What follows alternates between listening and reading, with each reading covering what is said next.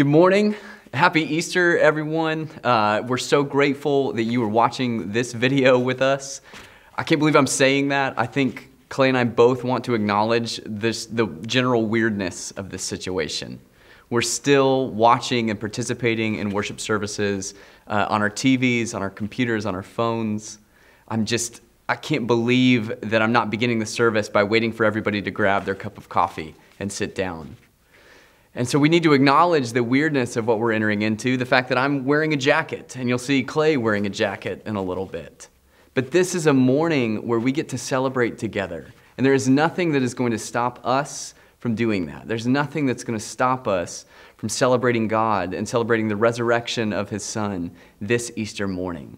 So let me just say, Happy Easter. And one of my favorite liturgical responses, He is risen.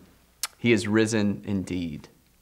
We'll begin this morning with our call to worship, which is from 1 Corinthians chapter 15. And later on in the service, we will hear from Pastor Clay, who will be going through Mark and looking at the resurrection story there. So we are going to begin with this call to worship in 1 Corinthians chapter 15. When the perishable puts on the imperishable, and the mortal puts on immortality, then shall come to pass the saying that is written, Death is swallowed up in victory. O death, where is your victory? O death, where is your sting? The sting of death is sin, and the power of sin is the law. But thanks be to God who gives us the victory through our Lord Jesus Christ. Let's pray together. Heavenly Father, Lord, we thank you for this Easter morning. Lord, we thank you that though we cannot be together in person, we can still be together and worshiping you across this city and across this country and throughout this world, worshiping you, celebrating the resurrection of your Son, Jesus Christ. Would your Spirit be at work and moving in us wherever we are, however we are. Would you be working in us this morning? Speak through Clay, speak through this service, the reading of your word, lifting our voices to you, and use it for your glory. We pray this in Jesus' name. Amen. Would you please join us in singing in response this morning the song, In Christ Alone? In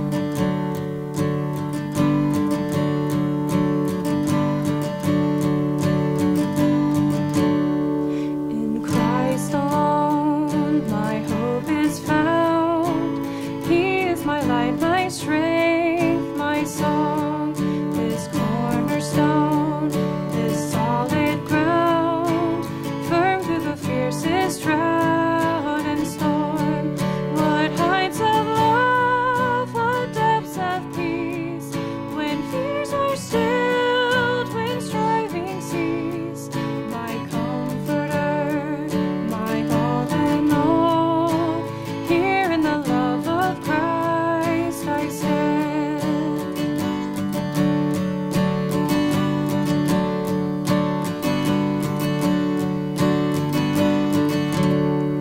In Christ alone, who took on flesh, fullness of God and helpless babe, this gift of love and righteousness, scorned by the ones he came to save. Till on the cross as Jesus died, the wrath of God was satisfied. For every sin on him was laid. Here in the death of Christ I live.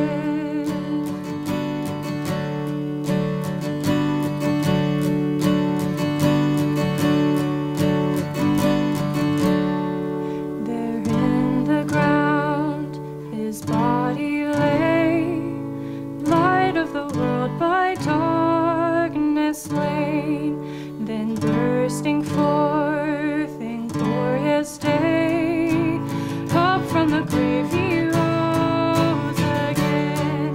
And as he stands in victory, sin's curse has lost its grip on me.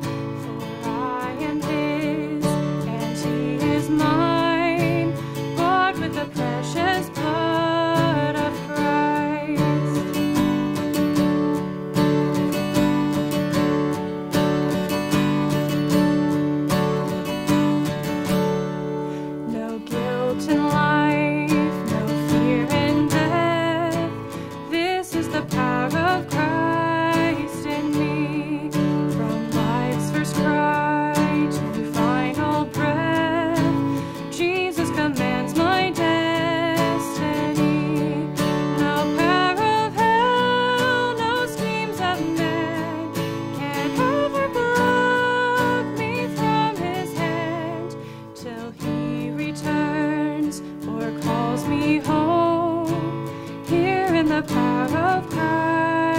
shall stand till he returns or calls me home. Here in the power of Christ I'll stand. Our confession of faith this morning is another Heidelberg Catechism question, and it asks this: how does Christ's resurrection benefit us? First, by his resurrection, he has overcome death, so that he could make us share in the righteousness which he had obtained for us by his death. Second, by his power, we too are raised up to a new life. Third, Christ's resurrection is to us a sure pledge of our glorious resurrection. Amen. Praise God, from whom all blessings flow. Praise him, all creatures here below. Praise him above the heavenly host. Praise Father, Son, and Holy Ghost. Amen. We'll take the next few moments and silently confess our sins before God. And as we say each week, remember that you are confessing to a God who hears your sins. And as we'll hear about later this morning, has done the only thing possible to free us from our sins and bring us into right relationship with him. So take this moment, confess your sins silently before God.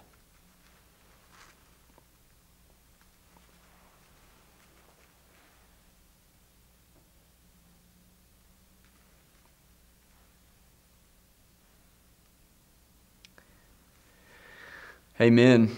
Hear now this assurance of pardon from Ephesians chapter 2.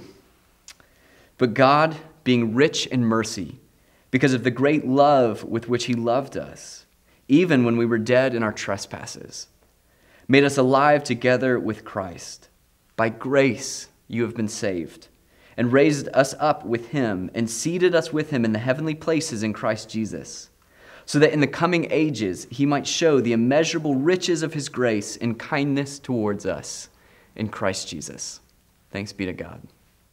Good morning, everyone connected to Good Shepherd, whether you come here usually on Sunday mornings or if you're connected to us through the internet this morning. We are glad that you would gather together with us at your homes and your apartments, wherever you are, to worship the risen Christ with us this morning. It's the morning that we've been yearning for, longing for, looking forward to, and now we get to celebrate that he is risen indeed. This morning we're going to be looking at Mark chapter 16. If you want to go ahead and turn your Bibles there, Mark chapter 16, verses 1 through 8.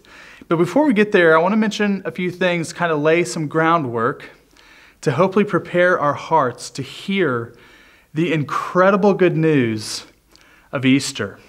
I think there's three general things that all of us have been going through as we've been witnessing and participating in this whole global and national situation of the COVID crisis. And the first thing is the pressing urgency of everything that's going on. It's the urgency of bringing into our vision, into our acknowledgement, into our experience once again, something that we tend to try to keep at bay, try to keep in the peripheral of our mind. We don't even want to think about it. We try to avoid it at all costs. But it's the reality of death. We entered into that reality deeply on Friday for our Good Friday service. But it's the reality that COVID confronts all of us with our mortality. As we see things globally, we hear that COVID presents us with about a 1% mortality rate. It doesn't sound like much, but when you think of, in this nation, hundreds of millions of people, and around the world, literally billions of people, that number could get really high. So for many of us, maybe for the first time in a long time, we have thought about our own mortality. And so it's pressed up against us a reality that we're not so used to having to confront. But not only that, with that has come a new urgency as well. With that mortality rate, doctors, nurses, scientists, entire institutions are giving themselves exhaustively, completely, every single day in deep urgency to try to find a cure for something that is causing death.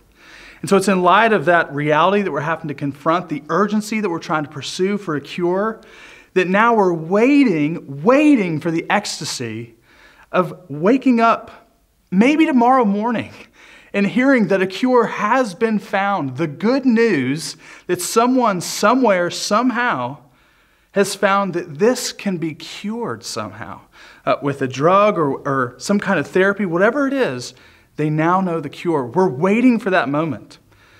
And until then, maybe you've seen this, it's gone viral since it started, but John Krasinski has started the SGN network, the Some Good News. I hope you've watched it. It's been a lot of fun to see. It's a network that he's created that he alone shows all the good things that are happening. No bad news allowed, only good news. This morning as we look at Mark chapter 16, we're going to see that it answers the deeper realities of life that all of us will confront. And it gives us the best news this world has ever heard. And so let's together look at Mark chapter 16, verses 1 through 8, and hear the reading of God's word. When the Sabbath was past, Mary Magdalene, Mary the mother of James, and Salome bought spices so that they might go and anoint him. And very early on the first day of the week, when the sun had risen, they went to the tomb. And they were saying to one another, "Who will roll away the stone for us from the entrance to the tomb?" And looking up, they saw that the stone had been rolled back. It was very large. And entering the tomb, they saw a young man sitting on the right side, dressed in a white robe. And they were alarmed. And he said to them, "Do not be alarmed. You seek Jesus of Nazareth, who was crucified. He is risen. He is not here. See the place where they laid him. But go tell his disciples and Peter that he is going before you to Galilee. There you will see him, just as he told you."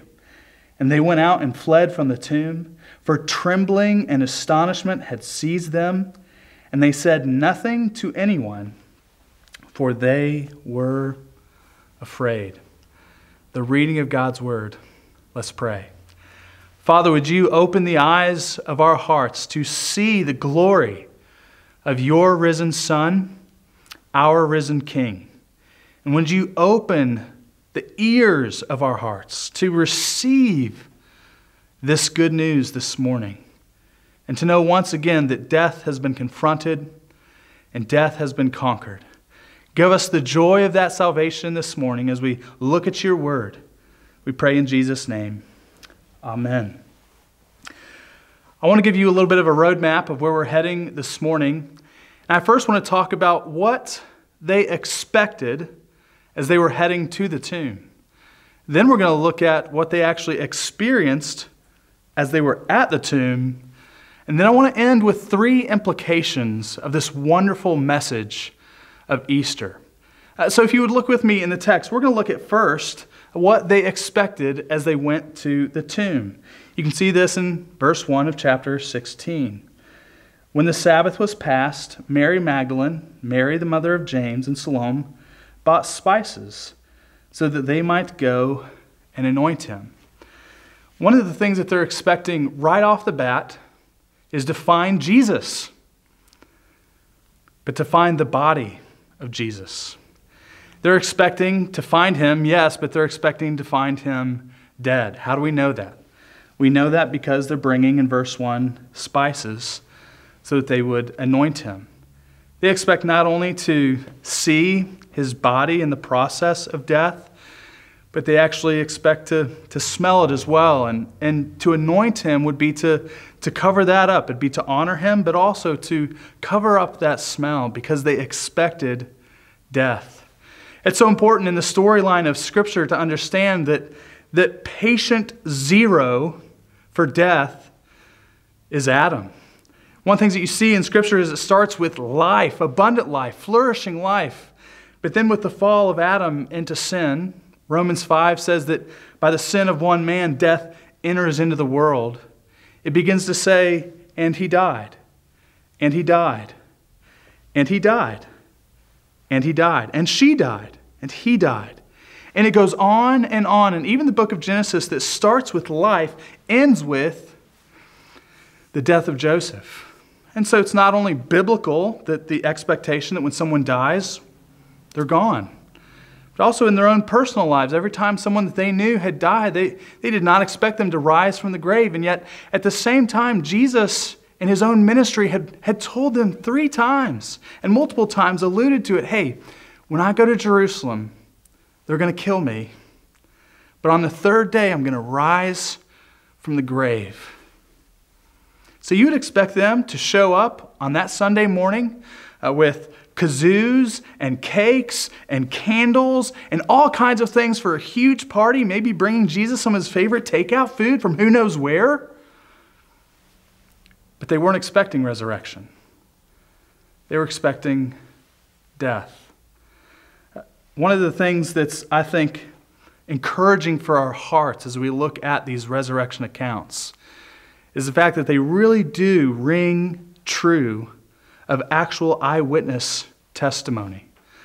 One of the first places that we see that is that it's mentioning the names of very specific women. And in that day and age, a woman's testimony was not allowed even in court.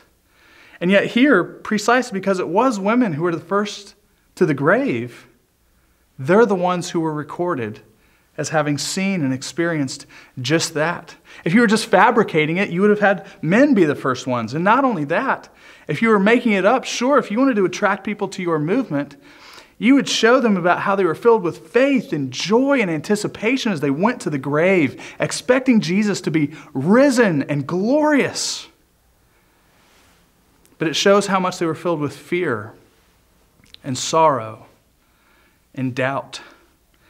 And so it all rings true that what we're hearing and listening to and watching in this text is an actual eyewitness account to what they were expecting and what they actually experienced. So they're expecting to encounter death.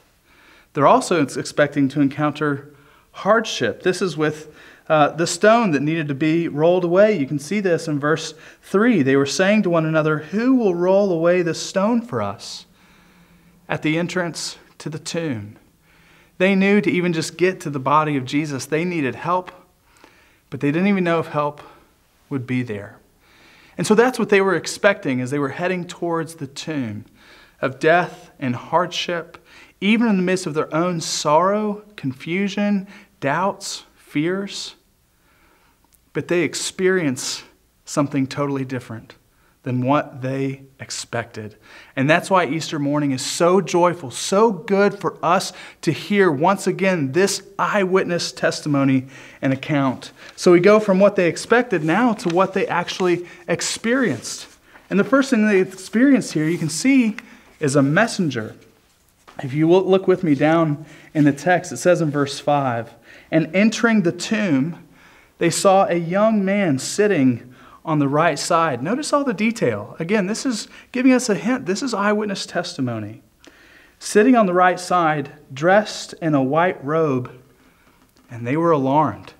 We learn from the other gospel accounts that this is an angel that has shown up. And anytime God does something big and important, moving his purpose forward, angels are present. Angel is present here. An angel was present at Jesus in the Garden of Gethsemane. Angels were present at Jesus' birth. And now they're present here because God has done something new. So what they experience is a messenger, but even more important than that is his message. I would say first it's a declaration. Notice what he says. He says in verse 6, he said to them, "Do not be alarmed. You seek Jesus of Nazareth, who was crucified." Here's the good news. This is the good news, and anything on the SGN or anything that you've ever heard, he's going to declare that this sin that has 100% mortality rate has been cured. Notice what he says. He says, "He has risen. He is not here. See the place where they laid him. So he's declaring the good news that Jesus has risen from the grave. I love it that Peter, when he's preaching in the book of Acts, it says that death could not contain him. That he had entered into the grave. The messenger says he's risen. It's the declaration of the best news this world has ever heard. That death has not only, in the death of Christ, been confronted, but in the resurrection, death has been conquered. It is now a conquered enemy. And so that's the declaration that the messenger gives. But he also, notice, gives a very important invitation to anyone and everyone who has ever failed, who has ever fallen, who has ever sinned. Notice what he says. He says, "Go and tell his disciples and Peter." All the disciples failed and fled, but Peter uniquely was the one who had fallen so far. "Go tell the disciples and Peter that he is going before you to Galilee. There you will see him just as he told you." It's almost as if it's the wanted poster, not of the old westerns that was wanted dead or alive. It was the wanted poster that you would see on the side of a milk carton. Have you seen this person? Because the family so wants to have that child back. When the angel gives this invitation saying, "Go tell them, the disciples and Peter, that he's coming," it's not for justice. It's not for condemnation. It's for mercy, compassion,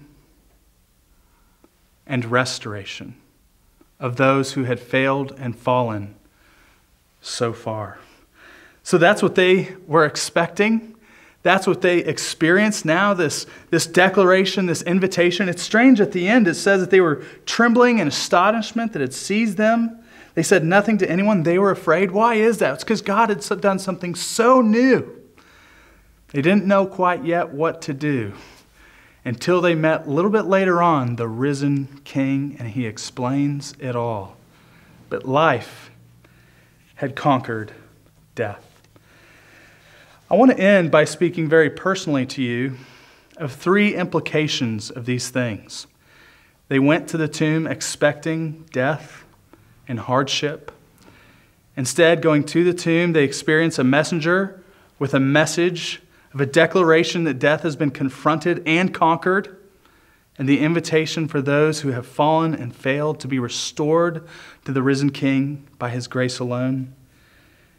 And the first thing I would say is this is a moment for a decision for salvation. When Peter is preaching in the book of Acts, he mentions Christ's death for sinners, for our sin. He mentions Christ's resurrection. And then everybody says, "What do we do?" And he says this. He says we should do two things. Repent. And that means to turn from living in our own power and for our own purposes.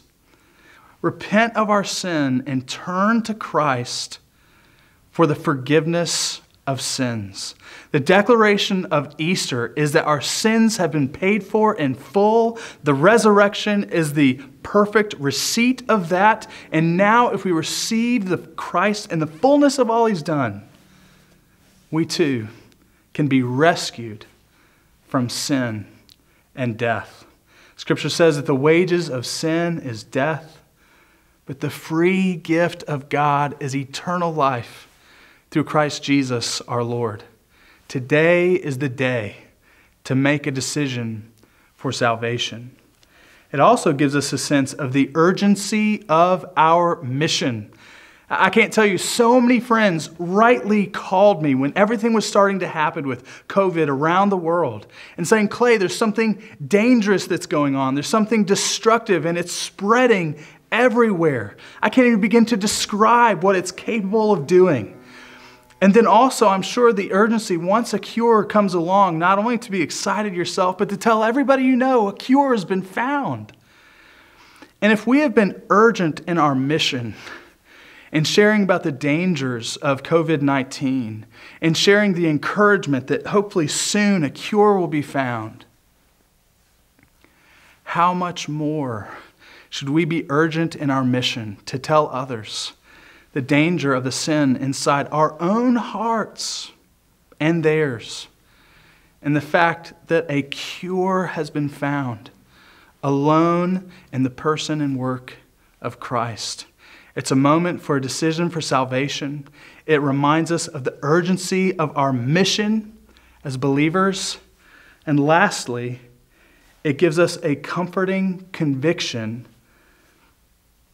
whenever we have to face, whenever I have to face, whenever you have to face your own mortality.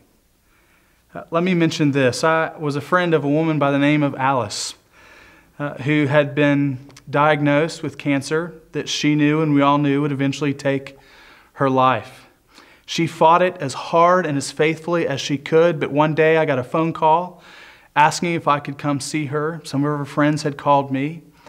I went to her home. She was one of the most kind of gospel-centric, spunky, lively people you've ever met. And she said, "Clay, you're here because you think I'm dying." And I looked at her and I said, "Alice, I'm here because I know you're dying. And we need to have a serious conversation about what's ahead for you." And with no hesitation, she reached out, she grabbed my arm, and she said, "Clay, let me tell you something. If Jesus opens that door for me tonight when I go to bed, you better believe I'm going to go right through it. And then when people come to my funeral, what you can do is you can hand them a Snickers and tell them they can just go home because I'm not there. I'm with Jesus." And 3 days later, I was doing her funeral. And I took a Snickers and held it up from the pulpit and said, "She's not here. She's with her risen King." She could look death in the face and say, "Bring it on." Because she knew that death was a defeated foe. Because Christ, her King, had confronted it in his own death and conquered it in his resurrection. Christ the Lord is risen indeed. This is 1 Corinthians 15. Death is swallowed up in victory. O death, where is your victory? O death, where is your sting? The sting of death is sin, and the power of sin is the law. But thanks be to God, who gives us victory through our Lord Jesus Christ. Happy Easter to each and every one of you. Let me pray. Father, would you this morning help us see our risen King by faith, to experience his presence by the Spirit, knowing that by faith in him we are risen to newness of life, that you would give us a sense of our urgency of the mission that you've given to us, and that we would have the comforting conviction that when the day comes where we ourselves shall face death, we will know that our King confronted it and conquered it, so that its sting is gone. We long for the day where death shall be no more and life shall reign eternal. It's in the name of our Lord Jesus Christ we pray. Amen. Thanks for joining us to celebrate Easter morning, where we celebrate that Christ was risen from the grave. If you ever have questions about the gospel, about Christ, or the testimony of the good news of the gospel, please, we encourage you to get in touch with me or with Morgan. Our information is on the website. And as you go, in light of Christ's death and resurrection, receive God's good word, his benediction upon you. May the grace of our Lord Jesus Christ, the love of God the Father, and the fellowship of the Holy Spirit be with you now and forevermore. Amen.